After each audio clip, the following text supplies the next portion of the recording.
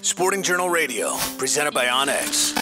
We're throwing small Northland jig heads with plastics. I really like those Bobby Garland baby shads.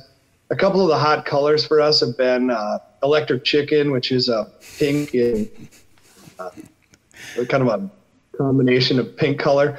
And then there's kind of a creamy white they call monkey milk has been really good. And those baby shads on the jig head, that's a really cool bait too.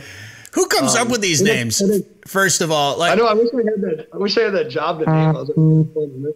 Yeah, when we filmed with Randon up there in Ottertail County, Randon Olson last fall for muskies, we were talking about the names of muskie baits, and one was named McLovin, and I was like, where do people come up with these names? And we were convinced that it was like a 2 a.m. Friday night around a campfire with a cooler full of beer, guys brainstorming names.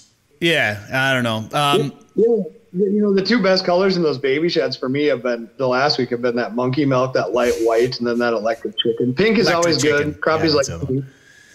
Yeah. Hear more at sportingjournalradio.com or wherever you get podcasts.